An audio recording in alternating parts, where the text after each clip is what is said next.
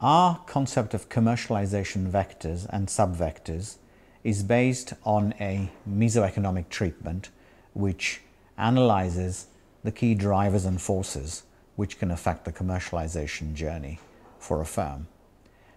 We honed in on the mesoeconomic approach because we realized that macroeconomic thinking and microeconomic thinking provided very little guidance in terms of understanding the real forces which shape the trajectory of a business. Our commercialization vectors draw on Schumpeter's early work on mesoeconomic vectors, which surprisingly has had little interest from mainstream economists over the last few decades.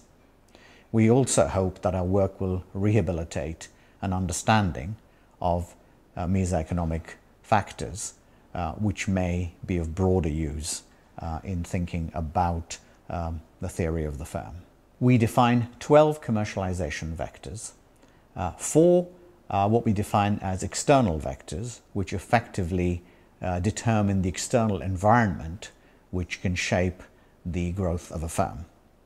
And not surprisingly, these cover the type of market space, the type of customers, so defining customers. They cover the shaping, outline shaping of a proposition, which reflects competition, regulation, and market space criteria. And finally, they cover issues around distribution, marketing, and sales. The 6 internal vectors are the vectors, the levers that can actually be pulled by the companies themselves. So they cover financial capital, which reflects what the impact of investment can be. Human capital, which covers teams, people, leadership. They cover intellectual property, which is the inherent value of whatever you've got and how it can be used and protected. The 4th of the internal vectors covers technology development and technology deployment, which really describes the choices people make in terms of how their technology is taken to market.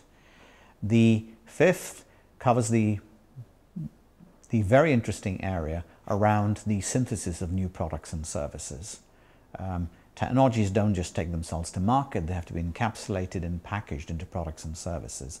So that 5th vector describes the process of how the synthesis works. And finally, the 6th internal vector covers manufacturing, how things are built and put together before they go to market. In addition to the 4 external vectors and the 6 internal vectors, we have defined 2 composite vectors which effectively cover the choices that firms make in order to succeed. The first of those is commercialization strategy. Clearly, firms will make different choices about the relative importance of the internal and external vectors, and the commercialization strategy vector covers that. And that is a qualitative decision-making process. And then the second composite vector is the business model vector, which reflects how those qualitative decisions are turned into quantitative judgments about how the firm will earn money, how the costs will be allocated, etc. These 12 mesoeconomic vectors are further subdivided into a number of subvectors which provide the basis for detailed analysis and decision-making. And so in total, in Camels, Tigers and Unicorns, we cover about 50 subvectors grouped into these 12 major mesoeconomic vectors.